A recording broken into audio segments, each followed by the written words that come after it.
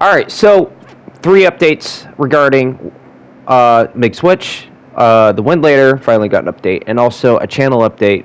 Usually, I just do the channel updates every once in a while. What you're seeing in the background, obviously, is driver on PC. You can easily get. I'll put a link down in the description if you want to pick it up. Obviously, I'm not going to get. YouTube's not going to take it down my channel for at least leaving a link to the fucking game. So if you want to pick it up, you can. Now, the first update I'm going to go over, obviously, is the Mig Switch thing. Because I'm highly interested in the Mig Switch. The second thing is going to be Winlator, obviously. Got a new update. Obviously, I'll do kind of a comparison between the previous version of Winlator and the more updated in terms of performance. So I'll be going over that. And also, the third thing, lastly, will be my channel update. So as we know, the Mig Switch has been in the news lately, including obviously what I'm uploading today. I'm going to read off the kind of warning right here. Mig Switch is a third-party and backup tool, or third-party and development device for the Nintendo Switch, hashtag like Nintendo of Japan or Nintendo of America. Before ordering or using the Mig Switch, you must carefully document yourself about the legality of creating backups of your own game cartridges in your country or whatever country it is. Backing up your own legally owned games, surprisingly, is not permitted in every country and can constitute serious offense in some. So it depends on where you're at. It could be illegal to do this for whatever reason, even though you own it or you bought it.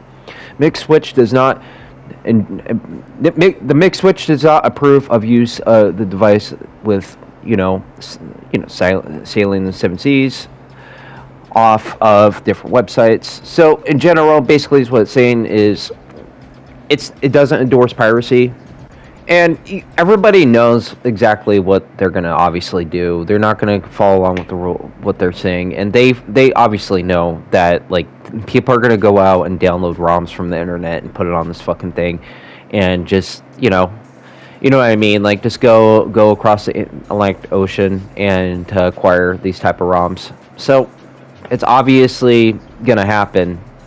And one thing to keep in mind when it comes to the Switch 2 or the Switch rumors, if it does have back compat, this is not going to, I'm guaranteeing you, this is not going to work on the next gen Switch. This is not going to work on the refreshed version of the Switch. And who knows that these OLED models that are currently out right now, if you go and buy an OLED model, they could have just shipped a model with a more updated recent firmware. Or they could later on ship newer OLED models with updated firmware, with a more updated firmware out there to block the Mig Switch. Now, obviously, I don't have the device in my hands yet, so I can't per se any information that is, everything that I'm saying is basically alleged. So as of others who have already had the Mig Switch, as I've watched the videos, I can confirm that it works, and obviously it's a great device. Now, who is this device for? What is so important about this device?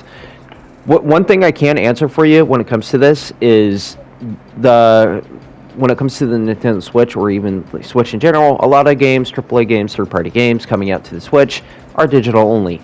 Grid Auto Support. I'm not going to say Alien Isolation or even Doom Eternal because they just came out physically thanks to limited run games. But a lot of games nowadays are not easily preservable at all unless you hack your Switch, which I don't know how to. I want to learn how to do that, by the way. I haven't learned how to do that yet. I just don't want to go through the effort of hacking my Switch when it comes to it. And also, I can't confirm that if you download the games from your account, I don't know if it's going to work out that way. You're going to have to sail the Atlantic Ocean when it comes to these digital games. That's what this device is for, specifically, is for the digital games, such as Grid Auto Support and a few others. That's the only other way to make them physical. Why physical media is important? Well, in some ways, you have more control over your stuff.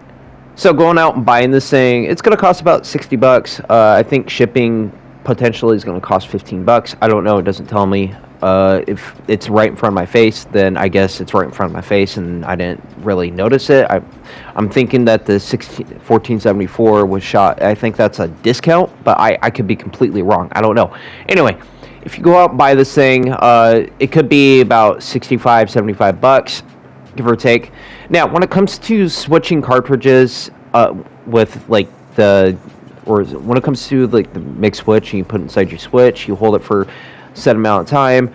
I personally would say just go out and get like a pack of 32 gigabyte SD cards, or just get a pack of 16 gigabyte, because usually the highest some Switch games will go is about 16 gigs at most, maybe even more, who knows. But like, this is also an option if you don't want to deal with having to like push down the cartridge and then lift it up and then just having to go through that. You can just like have several SD cards. I do this with my Steam Deck. I have like 4 other cards filled with games, so you know, it's kind of useful in that sense. So if you want to switch to a different game, you just swap out. This is kind of an option. If you guys want to go that route, you can. You guys don't have to, but this is the route I'm thinking I'm going to go. And this is only stated for crossing the Atlantic Ocean. And you guys probably get what I'm talking about. So in a sense, it's a cool product for making digital-only Nintendo Switch games physical. I'm going to definitely pick it up because of, you know, specifically like a few games I have in mind. So it's a great product. Now, is this thing going to get blocked? Is the website going to get pulled down? Is Nintendo going to try and take action? I don't know. More than likely, they potentially might. So in case that happens, I'd suggest picking this thing up very soon, because who knows what class action lawsuit that Mig Switch or the team executor or whoever could basically face when it comes to this. And Nintendo has some money, so when it comes to this isn't going to go too well. They could potentially find a way to block it, like I said, through an update or something like that. And one more thing to keep in mind: please do not go online at all, no matter if you legally backed up your Nintendo Switch games using the dumper, or you know, you sailed the Atlantic Ocean and acquired games that way. Please do not go online, because your account could be banned, or your Switch could be bricked, or something like that coming from Nintendo. I would not risk doing that, so just keep that in mind. Now, enough about that. When it comes to the Mig Switch, we're going to talk about Winlator. It recently got an update, and it's exciting because the team is actually working really hard on this. The performance improvement is the one thing I was looking at when it comes to this. Yes, it does. It's actually a 10 frame. It's like 10 frames of an improvement. Like, I'm not even kidding. I have recent recording footage because I went and recorded more footage. Just adds up. The recording is complete dog shit, so I'm sorry about that. This is the best I got for right now until I figure out something else. But in general, I want you guys to pay attention to the FPS. But huge improvement when it comes to the flat out Ultimate Carnage versus like the previous one. And then also another one I'm going to state is Need for Speed Most Wanted. The more recent one, like with the performance versus like the last one. So pay attention to the FPS. If you haven't already, feel free to rewind the video a little bit. But in general, as you guys can see, 4.0 just released. I'm excited. Also, when it comes to the input controls, I'm personally not using them because I don't need to, because I already have my control set up. But you can see it has now full X input support. So if you have phone controllers or something like that, it supports that now. As far as it's alleged, as far as I'm concerned. If you guys can't get it to work, let me know down in the comments. But personally, I haven't tested this. I do have a Razer Kishi controller. I haven't tested it yet. But in general, the Winlator 4.0 just dropped. I'll have a link down in the description if you guys want to download the latest update. And also, in all intents and purposes, make sure you back up this file as well in case anything happens. But in general, what I mean is, like, if you have a storage device, you just copy it over and just back it up that way. That's exactly what I mean. So, huge improvements on a lot of games. I'm not going to say, because I've already tested with Fear. I'm not going to show that right here, but not too different with Fear. I didn't get a chance to test out Crisis, but I'm sure it's improved. But all I know is Flat Out Ultimate Carnage is not a slideshow anymore, and also Need for Speed Most Wanted is not a slideshow anymore, so it's a huge performance improvement when it comes to that. So the team behind Winlator is doing a fantastic job. I'm excited for the future of Winlator. I'm looking forward to more updates. I'm guessing like the 5.0. I will drop a video on it later if there's a 5.0 update, or anything that's important when it comes to Winlator, any important information regarding like any performance boosts, and I will do a comparison as well with a better setup. And I will talk about it obviously because Winlator is great. This is actually, I want to call it emulator, but I'm just going to call it an emulator for the sake of the video. It is one of my favorite emulators out there so far. I would just consider a Windows emulator, even though it's a Wine backend, just to like obviously translate different language to the other language. So in general, it's basically Wine, but I'm going to still call it a Windows emulator. So now that we're done talking about it, what's going on with my channel, what's the update process, and what's basically why am I updating you guys regarding my channel. I am updating you guys regarding my channel because I just want to let you guys know what's going to go on for the future, what's going to go on with 2024, etc. What's new with my channel, anything that I have plans. So the first thing is, I'm still going to stick with the same content, even though I changed my name from like Alexander to like Personal Computer Test. That's not going to change the content of my channel. I have no plans of changing the content of what I do. I usually regularly just upload whatever I find exciting or appealing. I'll just upload it. I'm still going to stick with I still haven't continued the series yet. The retrospective of Need for Speed. That's still in the works. That's not changing. I'm not dropping that. Regarding my cinematics and stuff, I'm not dropping that either. Even though hence my name is called Personal Computer Test, I'm still going to keep this same great content. Now, what about a second channel? Well, I've thought about it a couple of times, and I'm not sure if I do want to make a second channel. I don't want to do that to you guys because I know a lot of YouTubers will do that for a specific reason, either regarding, like, say for instance, their original channel got hacked, and then they have to find a way to communicate, so they just go on their second channel.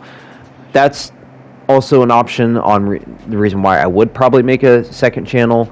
But a second reason probably is because of the specific content that I do want to put on a second channel regarding, like I said, my cinematics or my retrospective series. It's a completely different type of content versus like just being PC focused only or computer focused only.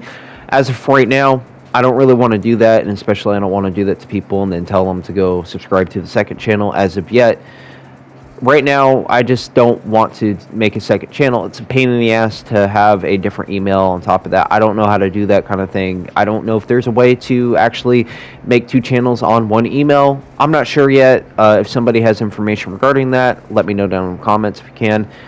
Otherwise, in general, my content's not changing. I'm still going to stick with the same genre. I just wanted to call it Personal Computer Test because mostly regarding when it comes to most of my stuff I do is regarding to software or anything regarding to computers or something like that.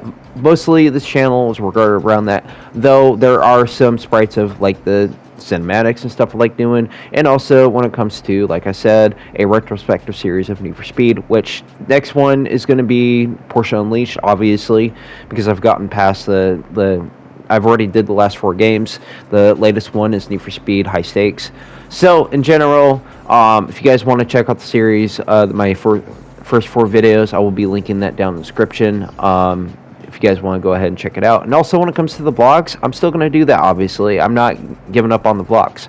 You know, I still got my trip. I need to work on that video. I need to get that uploaded. I know I've mentioned that before about my plane trip, but I haven't gotten the chance to upload and talk about it before, so I will eventually get to that. Since, like, just hold your seats when it comes to that. I have a lot of stuff I've been doing. When it comes to my life in the back end, it's not easy. I deal with depression, and I deal with a lot of stress and anger, I guess, and I'm working religiously on trying to improve myself as I go through life. Life ain't easy, you know.